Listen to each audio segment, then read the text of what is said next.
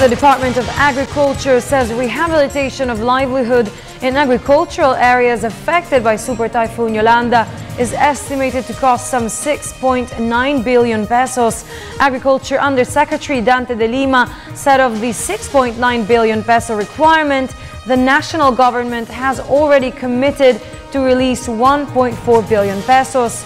According to de Lima, some of the interventions being implemented by the Department of Agriculture are clearing operations, provision of farm tractors and tools, distribution of fertilizer, fuel subsidy for machinery, and provision of fishing boats. The rehabilitation is currently focused on strategic production zones consisting of 27 provinces and 6 regions which were worst hit by the typhoon. These zones include irrigation systems, agrarian reform communities, traditional food producing regions, provinces and households.